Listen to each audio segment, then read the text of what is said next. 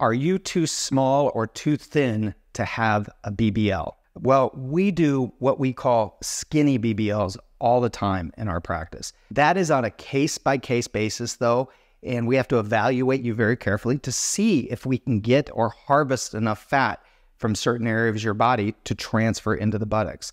But again, I've done patients personally who are 98 pounds, 101, 102 pounds, and gotten very nice results with BBLs.